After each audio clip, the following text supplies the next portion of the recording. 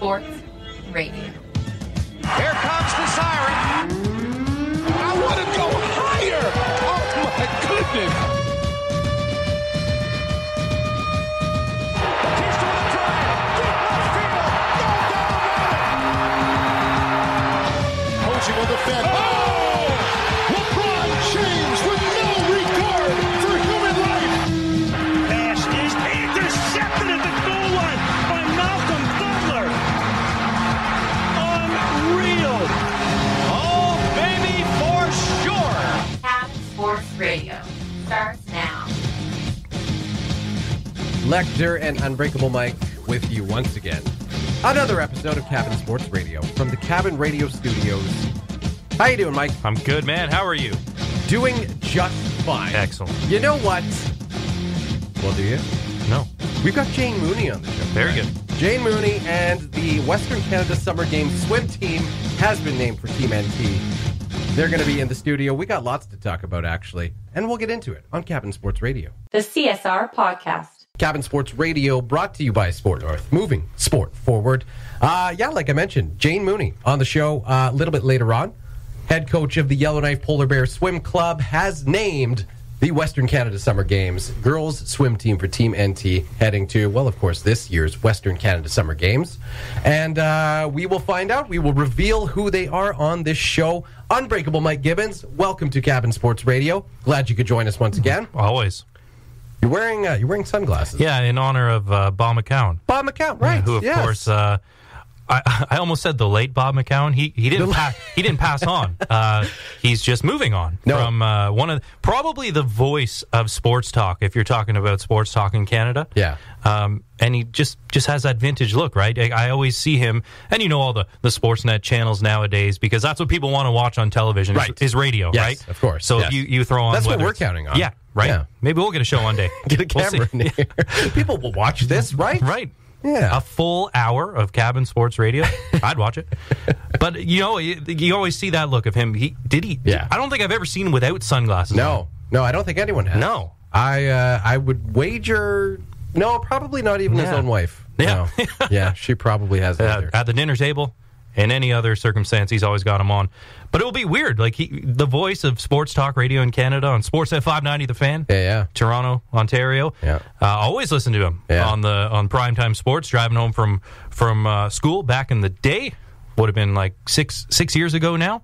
And his last show was on Friday. So he's moving on to bigger and better things, and I thought I'd do a little tribute. I was just kind of doing the math in my head right now. Like, I think exactly 30 years, is it not, of him hosting Primetime Sports? I think so. I think I read in an article since 1989. Yeah. Was his first year. So, yeah, man, like, that's a legacy. Yeah. Like, same thing as you. I remember, driving home, listening to Bob McCown, Primetime Sports, and I feel like he was always talking about things that I did not care about. Yeah. I don't know. It was like he made a point almost of not talking about hockey because it was like too obvious. Right.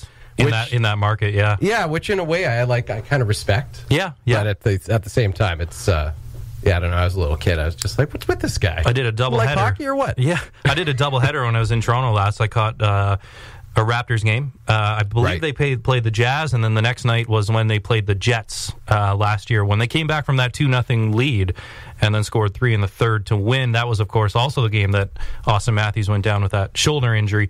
But in the hotel, getting fired up for the game, we had Bob McCown on, and I guess it just so happened that during that one show we were watching, he did something he doesn't normally do, and that was open up the phone lines. Oh, right. I guess he doesn't do that often. He doesn't let other people talk. He doesn't like talking to people. During his show. Doesn't like people in general. He's an opinionated man. But, hey, he'll be missed on the radio waves. He was a big part of radio, especially sports talk radio in Toronto and beyond. So. Oh, God, yeah. I mean, like, honestly, I don't think it's overstated to say, for Howard Stern fans, how it's said that Howard Stern kind of revolutionized like FM radio in general and just like commercial radio. I don't think it's too much to say that Bob McCown really kind of did the same for sports broadcasting, at least in Canada. Not necessarily in the United States. I don't think his influence was really felt there necessarily. But in Canada, I remember watching. Actually, I think they did. I think it was a 30 for 30. Okay. On Bob McCown and Primetime Sports, and it was really interesting. Like it was pretty nuts back in the day. Yeah, actually. I was always a fan of his delivery. It's very deliberate. Yeah, I mean he's a big fan of using the allotted, and he has to fill long shows. Yes, and a lot of the times it's just him. Yeah, unless he's got someone on the phone or someone else because he doesn't like studio. People. Again, But he might in the span of a minute he might say 30 words. Yeah, he's very deliberate. In his delivery. And it made it pretty nice to listen to. Yeah, very good interviewer. Yeah, definitely a legend as far as the Canadian sports broadcasting scene goes, for sure. All right, so you got the sunglasses on. Did you Instagram that little? I might hashtag whatever. I don't know. I assume Bob McCown doesn't really actually have a hashtag. Maybe he probably hates that kind of thing. I'll try to get something started so we can get our own show. All right, fair enough. This will kick it off. So we have a pretty big show actually, and it's and I'll be honest. We're going to be perfectly transparent with you all right now. You're listening to Cabin Sports Radio, and you think Mike and Scott are in the studio with you right now. I have potentially devastating news to break to you. This is a pre-recorded show. We recorded this Sunday afternoon. Yeah. And I guess Sunday evening. Yeah, it's good reason. We're going to nitpick about it. And that's the thing that I feel like I was letting some people down by letting this happen. But you know what? We have slow pitch. On Monday nights. We are sports aficionados. It was going to clash with Cabin Sports Radio, and we just no. We're too important to our team, quite frankly. If you live in the north and you know, that's absolutely true. You would know that if you lived in the north. You also know that. You can't give up any of the summer. No. It's summer right now in Yellowknife where we are, where Cabin Sports Radio is broadcasted and Cabin Radio is located. And you cannot give up a moment of summer. And thus we are shirking some degree of responsibility to play slow pitch. And you know what? I don't feel bad about that, Mike. No. I don't feel bad about that. I hope Jay makes it out too. Jay Bear, who has his show on Monday, 5 to 6. Yeah. He had a quad injury the last time we were talking to him. Yes. Pulled a muscle in I don't even want to say warm up while stretching, and then re-aggravated it.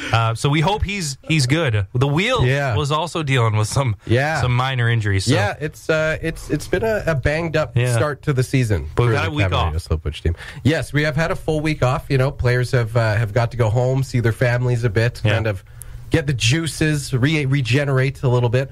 And I'm expecting big things. Got a nice little homestand for the next little while. That's right. Have some home-cooked meals. Hopefully that does wonders for the healing of the body. That's right.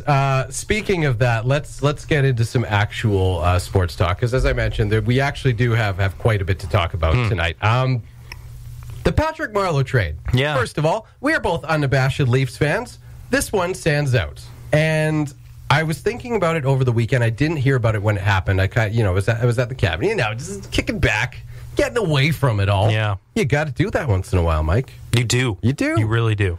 And I did that. I did just that. Did not look at my phone at all. And then I picked it up one day, maybe Saturday. Can't remember what time. Lost track of time, to be frank with you. I picked up my phone, and Marleau had been traded. Yeah. PK Subban had been traded. Yeah. And I was like, you can't take a second in this world. No. It moves so fast. That would have been a good place to get that. You probably had a moment for some inflection. I had some thoughts. Some self-reflection as you're sitting on a chair looking out, Yellowknife River, what have you. Just thinking. Yeah. And there was a lot to digest. Yes. It was a draft weekend as well. Yeah, absolutely. Do we still know what the salary cap is in the NHL? Do they? I don't know. I didn't follow up on that either. I don't think the owners know. I don't think general managers know. The media doesn't know. I don't even think Gary Bettman knows. But we'll get to that. Ooh. Do you think he knows? Yeah. He's just not telling anybody? Disclosing. Maybe he's just really upset about it and he doesn't know how to break it to the owners yet. I wonder if he got booed during the draft. You know what? If there was ever a draft that it was going to happen, that probably would have been it. I feel so bad for the him. GMs just stand up, boo. Yeah. Usually it's the crowd. No, this time it was the GMs. Well, just think of when he was handing the cup to Pietrangelo. Is there any market? I guess that would have been in Boston, so they were pretty better. Right.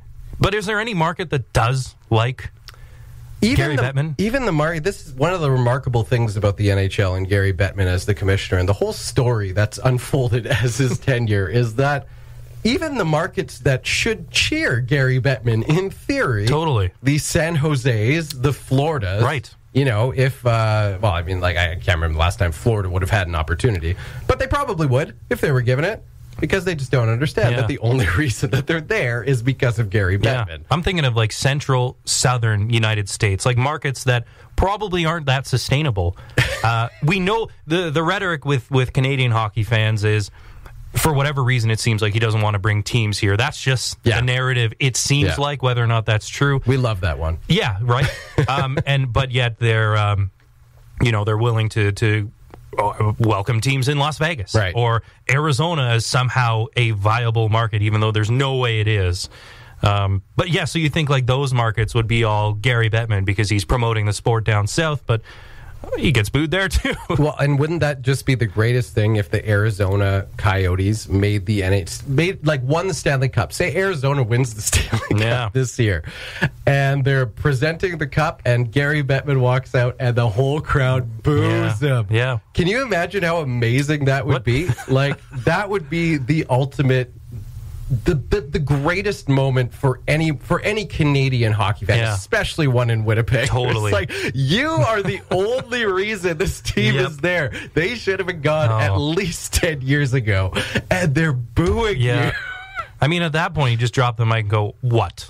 Like, what? What do you want? Yeah. What else can I do for you? If there's a bandwagon for booing Gary Bettman, you jumped on it, and you have no business. Yeah, exactly. Well, everyone else was doing it. Oh my God, that'd be the greatest. Yeah, that would be the greatest moment in the history of the NHL. Anyway, getting back somehow to the Patrick Marleau trade. So the NHL draft happened. The NBA draft happened the next day. But amidst all of this, because it's Toronto, because it's the center of the hockey universe, and we are in Canada, thus hockey is number one, despite the fact that we didn't pay attention to it for the last two rounds of the NHL playoffs. The Patrick Marleau trade is still the biggest news coming out of the Canadian sports scene right now. And I think part of it, and like you said, I was at the lake, I had some time to reflect on it. I honestly felt like it was a bit of a slap in the face, and I'm interested to see. I think you read a headline just earlier, just before we started recording the show, that that's kind of the sentiment a little bit, like a bittersweet. I guess that doesn't necessarily mean an insult. It's like kind of he knew it had to happen, but it still sucks that it did happen, sort of thing. I guess the way that it's being painted right now is he's sort of the sacrificial lamb for Leafs management to now sign Mitch Marner. Reports coming out now are indicating that the team is close on extensions or nearing extensions with both Kasperi Kapanen and Andreas Johnsson. And I think the feeling always sort of was that one of them had to go. Right. And obviously the number one priority this offseason had to be signing Mitch Marner. Hopefully in the next, what are we today, the 23rd? So hopefully in the next week, before he hits restricted free agency. And then you never know. Like, someone might throw a qualifying offer. Totally. Or just like up them and just to call their bluff, right? To put them in a bad position. Someone who has like a ton of cap space for some reason. And if you're following it, the rhetoric has changed a little bit. It went from Kyle Dubas, general manager of the Leafs, being very confident. I think he was quoted as saying, I spend 0% of my time thinking about offer sheets. Right. And then it went to, okay, well, if someone does offer one, we have all the means necessary to counter it. It's not a problem. Right. To now, I guess it seems like they're apart. Mitch Marner's camp, Danny Ferris's agent and ownership, Leafs management group. I'm guessing in like the $2 million range. I think he wants Austin Matthews, John Tavares money. They're throwing it more around the $9 million mark instead of 11 to 11.5. Led the team in scoring last year, 94 points. Yeah. But now the rhetoric from Dubas is it's not a guarantee that we match any offer should it be made. And maybe he's thinking because the return, because if it is north of $10 million, the return is huge. The other team would sacrifice 4 first-round picks, which is nothing to sneeze at. So maybe he's looking at that, and maybe that's his way of strong-arming Marner. You don't know. But I guess to get back to Marleau, the thinking is that because the Leafs are retaining no salary in sending him to the Hurricanes, in addition to a conditional first-round pick and a seventh-round pick in exchange for a sixth-round pick, they're retaining none of his salary. He had one more year, I believe, on his deal. Yeah. It'd be in between $6 and $7 million. Yeah, I think like 6.25. Yeah. So that's why bittersweet, right? Like one of the most prominent veteran on the team who had a great relationship with Austin Matthews and Mitch Marner. And so just one of the most well-respected, hockey players in the modern era. Really, like kind of up there with guys like Jerome McGinley and like Joe Thornton. And, from that era. Yeah, one of the real good guys. So maybe before turning it back to you, because I know you've got feelings on it, I guess the one thing I'll say is maybe, like we saw Corey Perry bought out this past week, maybe from because we talked about how bittersweet it is, you mentioned slap in the face, maybe by trade it's a little bit less so than a buyout, which maybe it has some, I don't know, shameful implications. I don't know. It shouldn't be seen as that way. Well, and that's kind of my thought is like, I feel like I kind of think of it the opposite way in that, if you just wanted to get rid of the guy, why wouldn't you just buy him out and maybe give him the opportunity to then sign wherever he wants to go? Mm-hmm. Yeah, definitely. And he was linked to L.A. and San Jose. Yeah. I think even Arizona. He's got family back in that part of the States. Yeah. So maybe, maybe. I mean, I'm not saying that I would necessarily feel better about this trade per se, because, just from just like a Leafs fan standpoint, in that you're giving up a first round pick to get rid of a guy because you want to get rid of him so badly. Yeah. And part of me is just like, is Patrick Marleau that bad? He's got one. Like I could even understand again if he had 2 years left. Yeah. But I'm pretty sure he just has 1 year left, right? Did. He's not that. Yes, he's not worth the contract, and and I'll certainly agree that it was a bad trade in hindsight to take on that contract, or a bad signing, I suppose. To take on that contract at the time, and I think we all kind of thought that might be the case, but I don't feel like he was such a detriment to the team that that you needed to find a way to have someone just have mercy on you and take him off your roster. Right. It felt so like David Clarkson, who actually came to mind just because he was in the news the other day. And it's like, wow, David Clarkson still riding out that contract. Oh, yeah. All right. Oh, boy. And, that one where, he wasn't healthy.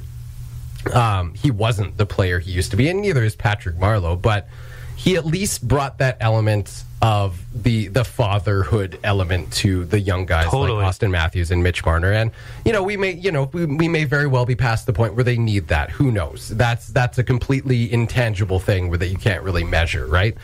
But there was at least that angle of it and that value. Like now, does that make it worth holding on to him for that contract? I guess maybe not. I could see why you would come to that conclusion, but to me, it kind of feels like almost a situation when analytics almost go too far. I'm not going to say that get it wrong, but advanced stats are almost like you're really just taking the kind of human side out of it. The empathetic side. Totally. And and to a guy like Patrick Marleau, I'm not saying David Clarkson was a garbage person and an even worse hockey player or anything like that, but a guy like Patrick Marleau, who we said is one of the most well-respected guys, I'd argue in the history of the NHL, a couple Olympic gold medals and a couple finals, obviously not a Stanley Cup, but a couple finals appearances.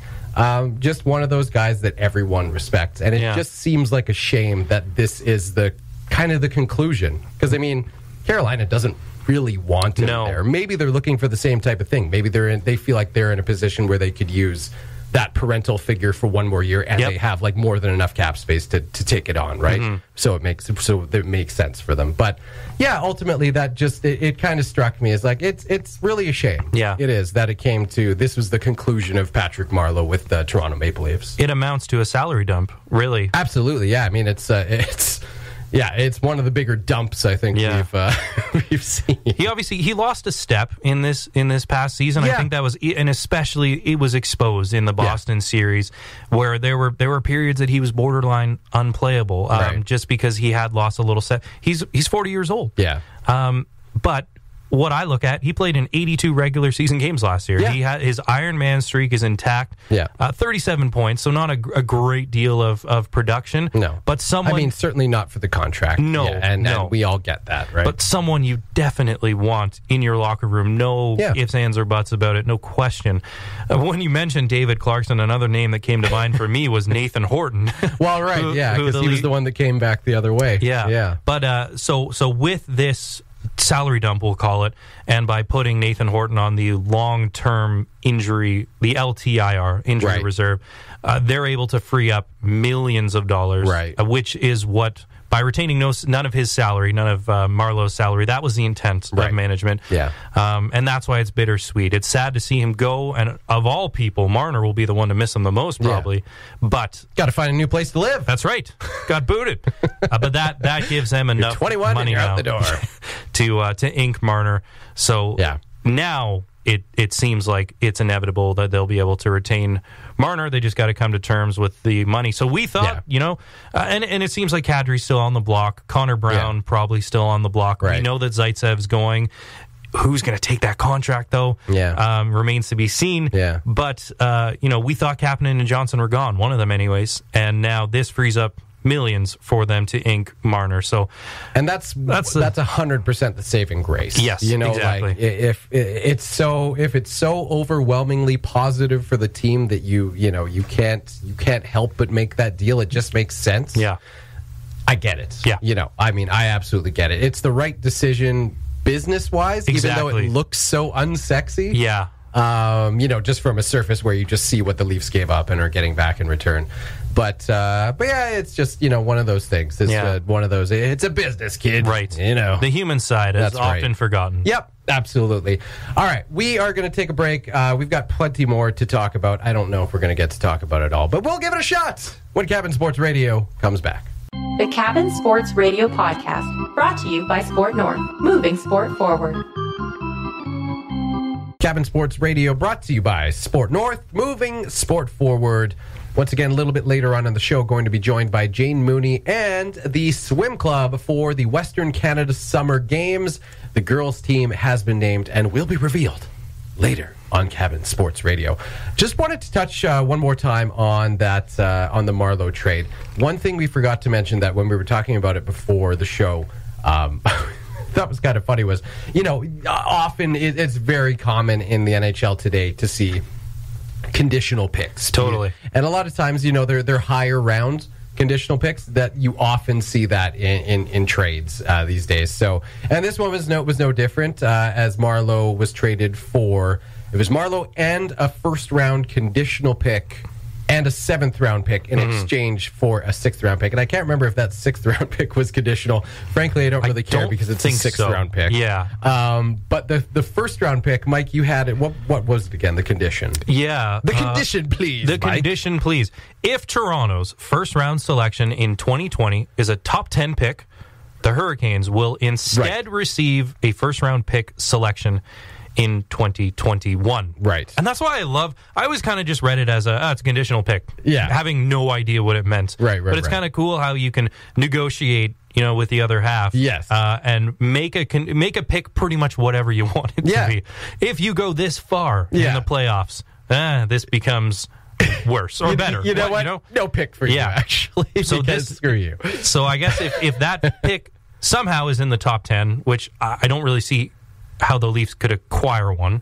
No, I mean, other than really sucking. Yeah, which hard to see. Or get another one. Yeah, that would be disappointing. Yeah, very disappointing. Yeah. If you're a lottery team when you have, contender expectations. Yeah. Or they receive one via trade or something like that. Or Mitch Marner gets offer sheeted. Who knows? I don't see that happening either. But if that were the case, yes, the Hurricanes pick would be pushed back 1 year to 2021. Right. That is a condition. Yeah, I guess then it gets kind of hairy if they end up trading that conditional pick, and then I don't know. Let's not get into that because my head will probably explode. Right. But essentially we figured, this is kind of it's a bit odd, quite frankly, that the Leafs would put that condition. Like, again, business sense, I get it. Mm-hmm. Yes, that makes sense that if you happen to be a bottom 10 team essentially next year, then you wouldn't give up. You would want that first round pick a little sooner, because apparently your team is awful now. You've ruined them because you've traded Patrick Marleau. That's right. The team has fallen apart, and you really need that top. So I guess it's an assurance, I guess. It is. If this backfires horribly, and by removing Patrick Marleau, we just go to poop. This team just plays Fortnite all night and doesn't even care about hockey anymore because Dad's gone. So let's just party all night and not play hockey. So it's an insurance policy for the Leafs. So they would take that pick in 2020, and the Hurricanes can pick a year later. Essentially, the "we might suck" clause is what we're looking at. I like that. Plain language. Plain language. Again, business sense, totally. But if you're a fan and you happen to look into that condition, which we did, it's kind of like, do you think that's possible? This is a team that we all expect to perhaps advance to the second round of the playoffs, let alone make the playoffs, let alone not finish in the bottom 10 teams of the league. Interesting. Yeah. I quite enjoyed that. Do not expect them to be a lottery team. I really hope not. All right, enough about the Patrick Marleau trade. That is done. Thank you for your service, Patrick Marleau. Have fun in Carolina. Oh man, Justin Williams and Patrick Marleau. That's they're developing a bit of an old boys club, right? There. Yeah, harkening back to the 1967 Leafs. Yeah, and I mean their run was just as good, if not better, than the Leafs. So hey, hats off to you. Bring back Artur Zerbe. There you go. Away you go. Another big trade in the NHL. PK Subban. Of course, with the Nashville Predators, the last 2-3 seasons now. After the Shea Weber trade, the momentous and devastating Shea Weber trade from the Montreal Canadiens. Now traded to the New Jersey Devils. And this is kind of an interesting one, too. It is a bit of a salary dump. Obviously, PK Subban is much more in his prime than Patrick Marleau is at this point in his career. So obviously the Nashville Predators commanding a little bit more in return. So they picked up 2 second-round picks and then 2 defensive prospects, which again is kind of interesting because we were talking about this before too, and PK Subban, really ever since they started talking about trade rumors and that sort of thing, that obviously seems to creep up during the Stanley Cup playoffs. Again, never really understood. His name has been consistently in there, and again, not really sure. They have a pretty solid defensive core. Right. I really haven't heard too much talk about them being in potential salary cap issues, but when you have as good a defense as them, I could see that being the case. They get a little bit more in return, but still kind of feels like a salary dump. Yeah, definitely. And we see this with the Sharks. I mean, they've got a very strong blue line now after retaining Karlsson for 8 more years. They of course have Burns and Vlasic as well, and that was sort of the blueprint for the Predators too. They had a very strong defensive core with Ryan Ellis, obviously PK in the mix, Ekholm. As you mentioned. So, I mean, they have a good core, and that was the feeling of management, that they would rather beef up their offensive unit. The priority for them right now is not the blue line. But, PK did have a bit of a down year. He missed 20 games of action, 63 games played, 31 points. His Norris years feel like they're, a little ways behind now. Yeah, he's got a little bit of, he's not in need of a comeback to save his career. But, I mean, he's been a bit quiet. Yeah, it's interesting to me, though, and I keep coming back to the salary cap, and you mentioned you don't really know, we don't know what their cap situation. We know that the Leafs are a team, for instance, that's up against the cap. We don't know if it's a similar situation with the Predators, but by them retaining none of PK's salary, that tells me that they're pretty wary of where that number might fall. And it kind of just blows my mind that ownership groups, management, don't know what that number is. It was projected to be in the $83 that's another thing. $million range, and now reports saying it could be as low as 81.5. Well, $1.5 million, that's another contract. Yeah, that's a low level. Yeah, slightly. I mean, you don't want to be necessarily that up against it, but I mean, like that can change your decision. Totally, in some cases, yeah, for sure. So for whatever reason, they felt like they had to get rid of that salary completely. Yeah. He is making $9 million a year, so that's a significant salary to get off your books.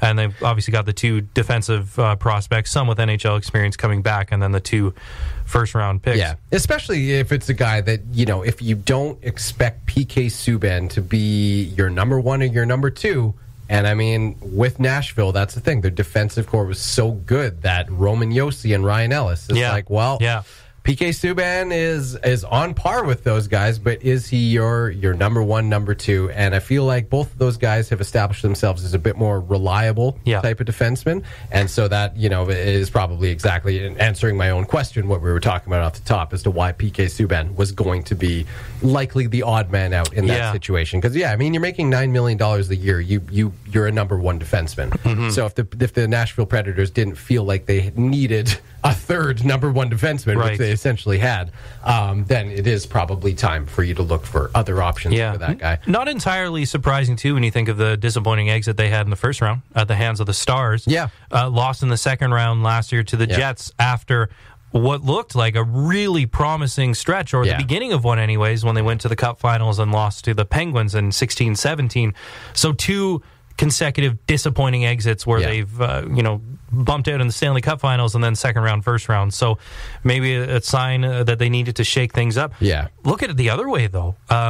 Especially with the Devils making the first round pick in this weekend's draft and getting Jack Hughes. Right. Now you've already got Taylor Hall. Yep. And there was some questions, at the end of this season that about his future with the club. I think his agent had said that he's not interested at this time in re-signing, especially a long-term contract. Yeah. But now you got Taylor Hall, former MVP. You got PK added to the mix, and now you've got the top young talent in the league right now, in this draft anyways, and in Jack Hughes. So exciting time for Devils fans. Yeah, and I mean, suddenly 2 days later, if you're Taylor Hall, you got to think he's looking around himself all of a sudden and be like, all right, this, things are starting to improve around here. Okay. Making moves. Just missed out on a playoff berth after making last year, so hopefully they can make it to the dance again. Yeah, at the very least, you bring in an exciting prospect. Without even the PK trade, you bring in an exciting young player like Jack Hughes. Yeah. That could be enough to sway a guy. And, he missed out on his opportunity the last time with the Edmonton Oilers with a hot young prospect who suddenly joined the team. So had a couple around him. Yeah, so maybe this time he's thinking about sticking around. But very, very interesting the way that shakes things up all of a sudden. All of a sudden, the New Jersey Devils might be worth watching again. Must-see hockey. It's been a while. Yeah, but this was the weekend we would have seen GMs wheeling and dealing, right? But because they don't have that number, that probably impacted their ability to know exactly what they could move around and whatnot. But I'm sure it'll be resolved in short order. I mean, and in the case of a guy like PK, it's like, it's $9 million. I don't think you got to fret over $1.5 million exactly. if you're moving a $9 million contract out of there, or if you have, obviously more than enough room to take it on. Yeah. But speaking of the NHL draft, that of course happened this past Friday. Once again, though, the NBA stealing the spotlight away from the NHL when it comes to the Canadian attention span, if you will. Well, I was just looking at the list of overall picks. You have to go back to 2015, the last time a Canadian was picked with the first overall pick in the NHL draft. You can probably guess who it is. He plays for the Edmonton Oilers. Yep. Very good hockey player. Yep. But there have been two Americans now since, Austin Matthews and, of course, Jack Hughes. And then last year we had Dahlin from Sweden. Right. So this continues a 4-year trend of not having a Canuck go with the first overall pick. Not the case, though. Like you said, in the NBA draft, 6 players going on draft day, including 4 in the first round in the top 30 selections. Highlighted, of course, by R.J. Barrett, who goes to a media-crazy market in New York City with the 3rd overall pick. Some people saying he's the most complete player of this draft, and that's pretty crazy to think when someone of Zion Williamson's athleticism is in a draft. But RJ is a better shooter. He just doesn't have the same power and raw athleticism, I think, as someone like Williamson. But freshly removed from the first ever championship in Toronto. Really fun clip as well. I don't know if you got a chance to see it on the internet last night of Nick Nurse just shredding at an Arkells concert. Jumped up on stage and started playing guitar. Oh, really? He must feel like a rock star. I did not see that. And recently named head coach of the Canadian national team. So he's having a good time. He's having a good summer. Yeah. But, of course, good for him. Coach of the Year candidates came out, and he was not one of them, which... Can't win them all. Can't win them all. I mean, and he's won a few legitimately lately. So, that's right. So I think he'll be okay. A good week for Canadian basketball. Yeah, no kidding, man. That's pretty awesome. And I mean, coming off the heels of course, the Raptors winning their first franchise. Does it feel real yet? The Raptors being NBA champions. I watched another YouTube video today. It was beautiful. Of course you did. Recapping the previous series, like that. Yes. Unbelievable, victories against Philadelphia and Milwaukee. Until they got all the way to the finals. Yeah, no, it's setting in a little bit more. Yeah. Oh my God, it's still so amazing. It's pretty fresh. Yeah. So, pardon me. All right. So very interesting and very exciting, the NBA draft there. But yeah, coming off the heels of that, really cool, the momentum for Canada, for Canadian basketball right now. There's nothing not to like about that. Yeah. Cabin Sports Radio. Welcome back to Cabin Sports Radio, brought to you by Sport North. They are moving sport forward. We were talking about the Raptors, the NBA draft, making history this past Thursday. But something that is very exciting for NBA fans, particularly Toronto Raptors fans, as if they needed more excitement. You know, Mike, the rich just get richer. I know. It's really disgusting. I love it. What's going on? Well, report out of Yahoo Sports today, the Toronto Raptors are the favorites to sign two-time NBA Finals MVP Kawhi Leonard in free agency. So apparently he is going to decline his 2019-2020 player option for $21.3 million to hit the open market, where he can make much more money. And with the Raptors owning his bird rights, they can offer him more money and more of a term than any other team. So we knew heading into this season, this obviously was a huge risk. I think even if he walks now, Masai Ujiri's got to feel pretty good about himself, bringing the first ever championship to Toronto, and obviously Kawhi Leonard played a massive part in that. So since then, right after when the celebration kind of ended, that's when reality set in. It's like, whoa, this guy's going to be a free agent in 2 weeks' time, and a lot of people are going to be vying for his services. It's always felt like it's between Toronto, who he had a great year with. They respected his health, coming off of a pretty serious quad injury the year prior with the San Antonio Spurs, and only allowed him to play 9 games. Your favorite word, load management. So the Raptors training staff, and that's a phrase. Yes, sorry, yep. Two words. Really respected his body, and I think he really appreciated that. And I mean, it's pretty hard to walk away from a team you've just gone all the way to the top with. I thought it would come down between Toronto and the Clippers.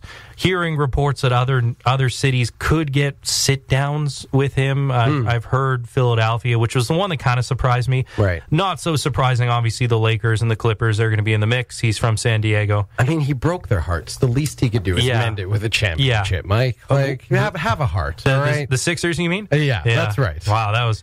I watched that video again today.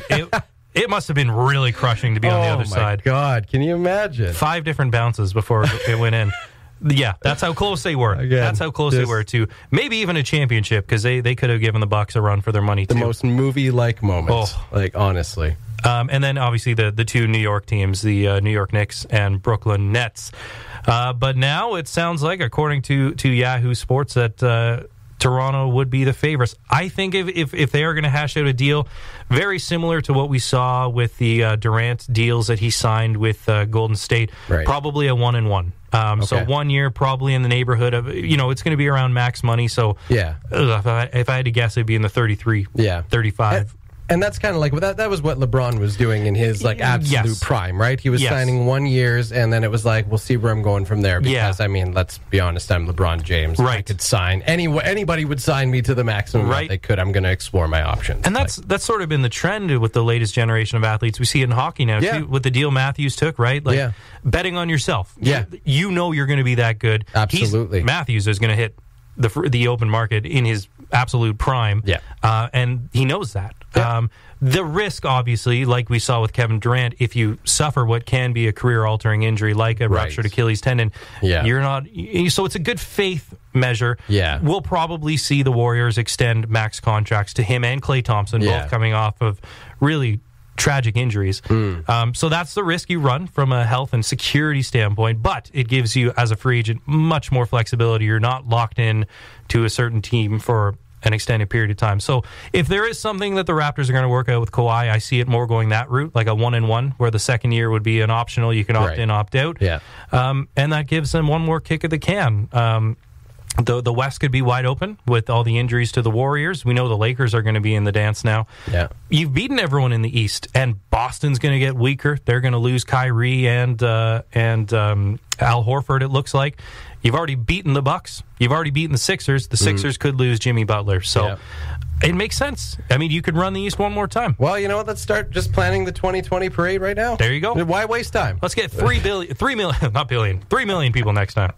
Toronto's getting worse and worse. I know. I'm sorry. All right. We're going to take one more break. And Jane Mooney and the Western Canada Summer Games girls teamed NT swim team is in the house. That is next on Cabin Sports Radio. The CSR Podcast. Team NT swim team in the house for the Western Canada Summer Games.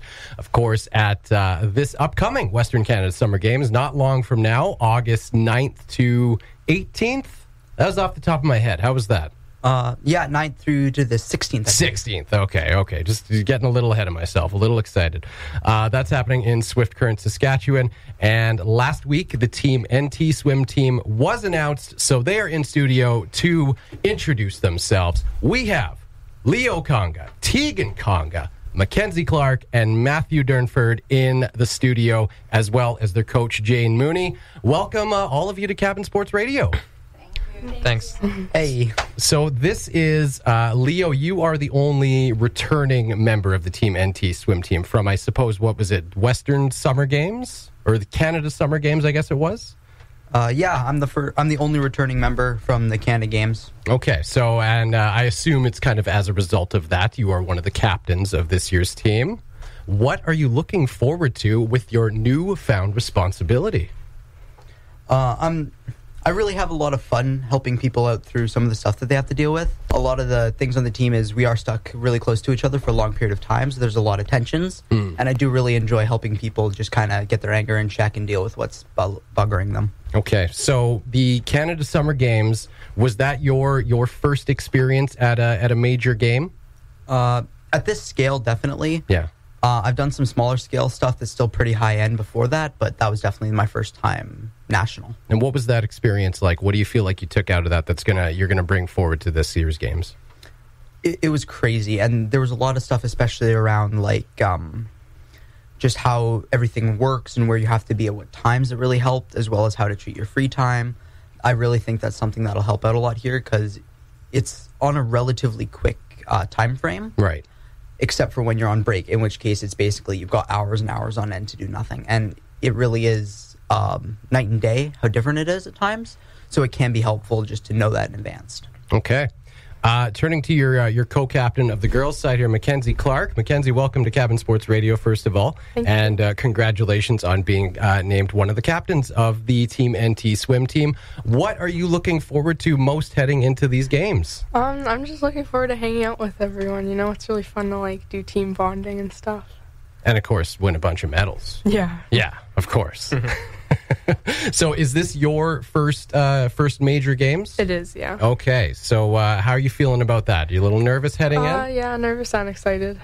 And how old are you? 13. 13, yes. You were laughing about Matthew before we started doing the interview here, calling him the elder statesman of the team. And I asked how old Matthew was, and he said 16 years old. I was like, oh, that's old now, is it? Okay. All right. So you've got a few games ahead of you. What are you looking to take out of these games as far as the experience goes? I don't really know, honestly. Just kind of going to see what it brings, huh? Yeah. Okay. And how has your swim season been? You feeling pretty good heading into the games? Yeah, pretty good. Yeah. Lots of training going on. Yeah. Yeah. Okay. Matthew, why don't we? Well, we just mentioned you. You're the old guy on the team. How are you feeling about that? I'm pretty excited for it. Your first major games as well as part of Team NT. Yeah. And first time going. And how did you get into to swimming? I just felt like it one day. You just felt like it? How long have you been swimming now?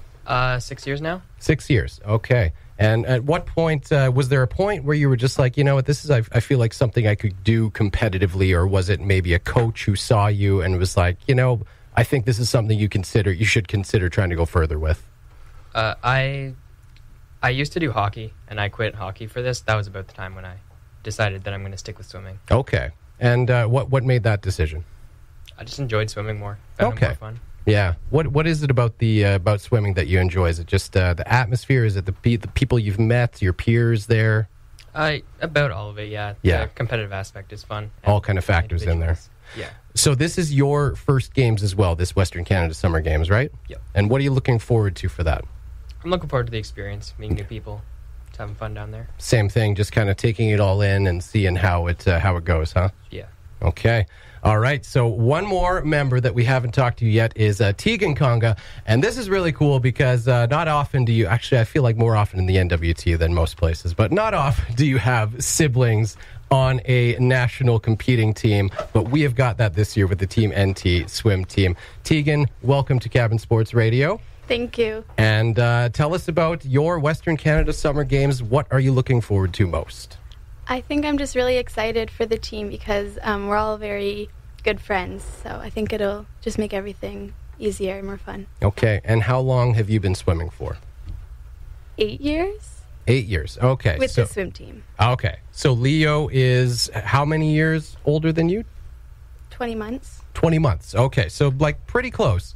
You mentioned that he kind of got you into swimming. Is that true? Yeah, because, like the younger sibling always wants to copy the older sibling, so. Yes. Okay. So now you want to kind of leapfrog him, of course, and be better, right? That's naturally the way it goes with siblings? Yeah. Yeah. Yeah, of course. And same question to you. What are you looking forward to most at your first games? The experience. Yeah.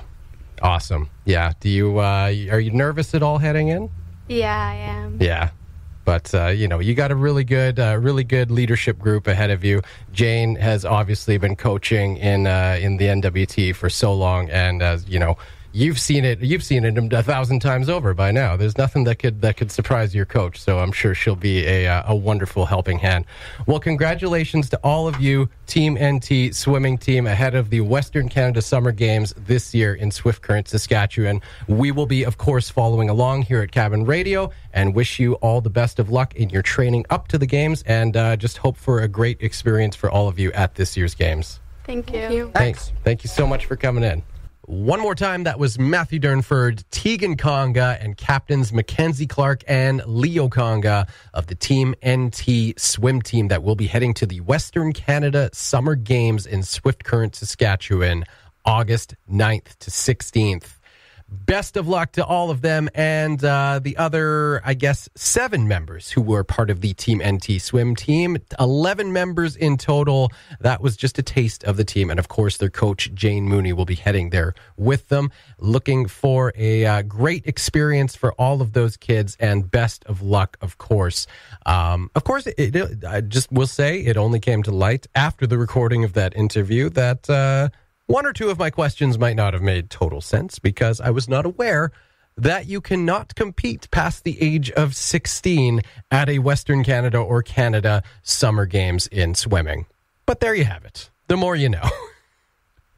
But best of luck to them at this year's games, and regardless of whether or not you can compete in the sport again, it all goes into a great life experience competing at these games. Canada Summer Games, Western Canada Summer Games, Arctic Winter Games, Canada Winter Games, they are all a fantastic experience, and we wish them and all of the athletes, especially the ones representing Team NT, all of the best. By the way, if you would like to get involved or know more information about this year's games, you can head to 2019wcsg.ca. That's the official website of this year's Western Canada Summer Games.